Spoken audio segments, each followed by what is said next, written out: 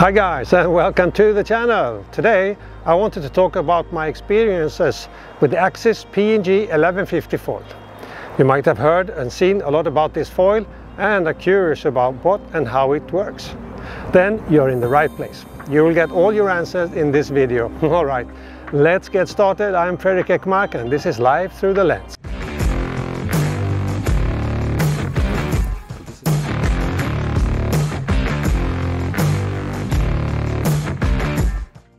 After a year and a half riding foils, I have the basic covered to a level I'm happy with. Of course, still learning, but when I was looking further ahead, the question became apparent. What or which heading would I like my riding to go from here? As a wing foil rider, I've developed my riding from just learning the basics with bigger, easier gear and then slowly moving to smaller equipment. I wanted to have a mix of gear that I could use depending on the conditions here in Mallorca. We don't have the strongest winds or the biggest waves here, but we have many days with wind, and in the summer we had the thermic winds every afternoon for like 3-4 months, and this is really cool, or should I say it's really hot. The progression to smaller and wider variety of gear is quite normal. And when you have the gear and skills, you're having a blast on the water, as you can always adjust your material to have a really great time when you're out riding.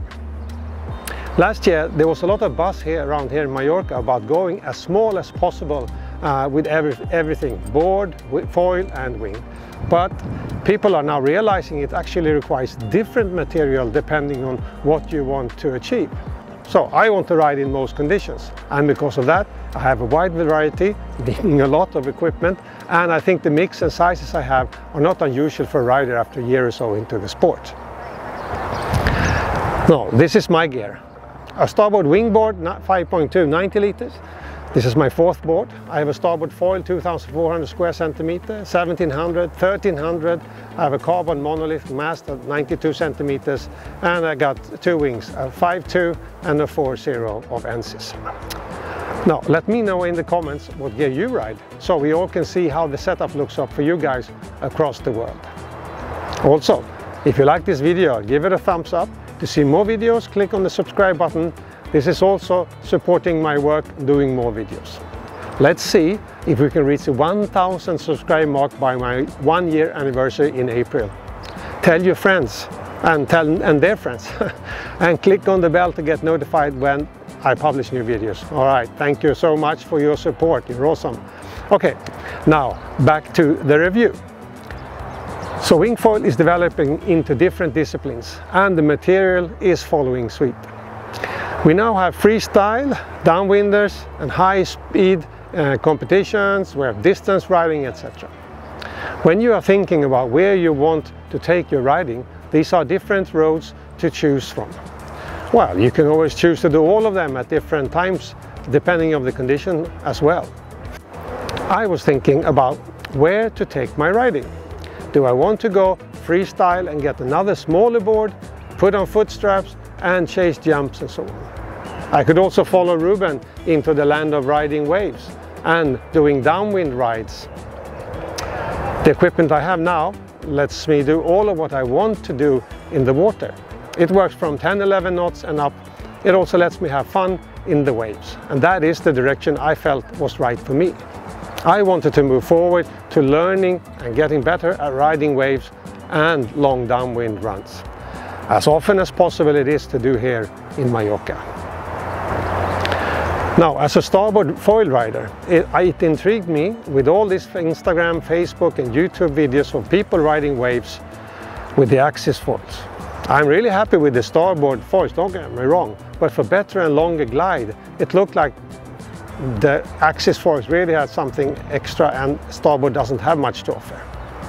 I've seen many videos about dog starts, subfoiling, riding waves, and the most successful rides were with the AXIS foils.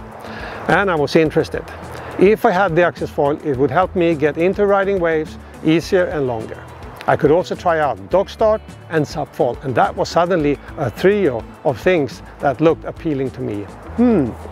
Interesting. Not long after those thoughts, I had the fortune of having a friend here in Mallorca who was selling his AXIS foils.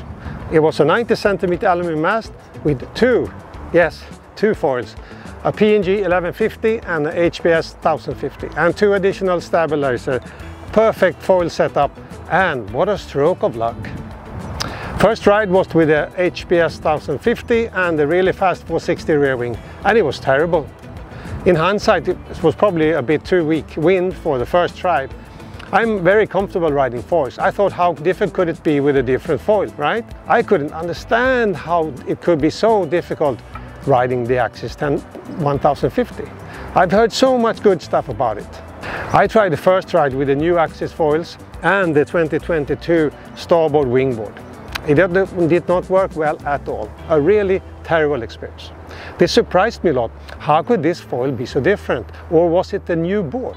So what do you do when things don't go well? You take a step back to when things were working well and assess the differences, right? I realized changing the foil to a board which I was not really completely used to was a bit too much at once maybe. So I dusted off my 2021 starboard wingboard, the 5.8, and tried again. I took another step back and changed the HPS 1050 to the larger PNG 1150 front wing as well to make it even easier. As I have 4 different stabs, I also changed around with the stabs to find a combo that worked well. And surely this approach worked. I was out riding again and it was better. Whew. The 1150 is a 1787 square centimeter high aspect wing, and it flies and glides really well. In my evaluation between all the rear wings resulted in that I found that the all-round 440 would be a superb choice for stability and speed at the time. However, a significant difference from the starboard foils I was used to riding was the weight. The AXIS foil 1150 and the aluminium mast are heavy, like really heavy. This affects the handling on shore and in the water as well. It pulls the back of the board down in a way that I was not used to, and also affects the board negatively. As it's heavier, it's into the liters I have in the board to keep me afloat, and this makes the board sit lower in the water, and it affects the initial power needed to get going. Not a great difference, but noticeable in low wind a lot. So, after I made maybe 5-6 rides with the 1150 and the 5.8 to get to know the foil, things was working well again. I could then switch to the 2022 starboard wingboard again. Whew. The glide is really great with the AXIS PNG 1150. It's also very stable. It's not, however, a quick turner. Just look at the profile and you realize this immediately. Here compared to the starboard 1700, here you see a big difference between the two foils.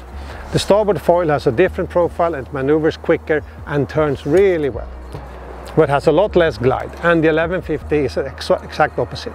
To understand a little more about the difference between the wings, we can dig in a little about aspect ratio. This is important knowledge to choose the right wing for your level and desired type of riding. A higher aspect ratio wing is typically longer, thinner, faster, has lower drag but lower lift. High aspect ratio wings are often used in speed-oriented disciplines. High aspect ratio wings have often less surface area than low aspect ratio wings. A typical surface area range would fall in about 700 to 1800 square centimeter. A smaller surface area wing generates less lift but gives the rider better control in higher speeds. High aspect ratio front wings are usually designed to have a slimmer profile or leading edges for less drag while less resistance in the water. On the opposite, the low aspect ratio wings are typically used in a surf-orientated or freestyle disciplines of foiling. A low aspect ratio wing is shorter, fatter, and has higher lift but also higher drag. These wings are easier to control and slower, making them more forgiving and ideal for learning to foil. A fatter leading edge creates more lift, and a typically more curved shape gives carving abilities and tolerance for change in rider balance. Low aspect ratio wings typically fall between 1200 and 2400 square centimeter in surface area and are designed for control, reactivity and early takeoffs. Low aspect wings are used across most disciplines of foiling, including downwind, paddling, classic surfing and surf style or free ride wing foil. They are also frequently used as a component of an ideal beginner setup. So, Back to the AXIS PNG 1150. After about 20-25 sessions with the foil, I'm not totally happy with this foil. I have used it in all situations as a replacement of my starboard foils, and this has not been a very successful move. I have struggled with the foil during normal riding with a lot of jibes and not a lot of waves. I know now that these conditions are not really suitable for this wing. I've got more and more put off, and as I have been riding this foil, it was just not fun to ride. I've tried dock start a few times, and that has been fun, but difficult. I also tried subfoil with different boards, and that had also been fun, but very difficult. My success in dock start and subfoil was not depending on the foil. On the contrary, the PNG 1150 is excellent for that. It just takes a lot of attempts and a lot of training to learn. Clearly, the wing is versatile in different disciplines, but not in all. My verdict and final thoughts are these. The AXIS PNG 1150 is best for dock start, subfoil, riding waves. In these disciplines, the wing works exceptionally well, but it's not great for normal riding where there are lots of turning. The width and the profile of the wing hinders you from having a blast. I assumed it would replace my starboard foils completely and work in all conditions, and this led to my disappointment. So, in conclusion, anyone who wants to do dock start, subfoil, ride waves and downwinders, this is a really great wing for you. I can recommend it. Also, it is great for heavier riders since it's a big high aspect ratio wing. There you have it. Now you know when to have an AXIS PNG 1150 foil mounted under your board. Let me know in the comments what your experiences are with the 1150. I will try it again with a different rear wing to see if I can get to liven up the foil a bit riding downwinders. Let me know if you have any other thoughts about the 1150. I am now moving to test riding the AXIS HPS 1050 wing more. This is a smaller high aspect wing of 1500 square centimeter. It has a similar profile to the 1150, but it's smaller. So my take is it will handle turns better and it will be more fun in various conditions. I will, however, need some more wind to get it to work well. My guess is I can use it from maybe 12, 13, 14 knots and up. Stay tuned to my channel to find out more about the AXIS HPS 1050 and other foils, boards and wings, as I will do more testing and reviews in coming videos. Now, if you have watched this far, you are awesome. And put awesome in the comments below to let me know that you've been with me all the way. Thank you for watching. This is fekermark signing off. Remember to subscribe if you haven't done that already, and hit the bell to enable notifications of new videos coming out. And then I will see you in the next video. Stay safe.